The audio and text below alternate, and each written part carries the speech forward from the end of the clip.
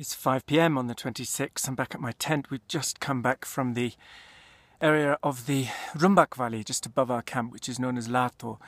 And there, again, our brilliant guide, Chospel, found a very distant snow leopard. We saw one this morning.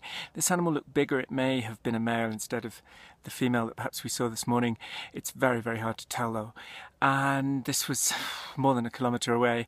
We watched it fantastically as it sat on the ridge of the hill and then disappeared over the back, having run down, waving its magnificent tail. So the story continues. Another night in camp today, 2 more nights in camp, very cold and snowy camp, and still chances of seeing these wonderful animals in their natural habitat.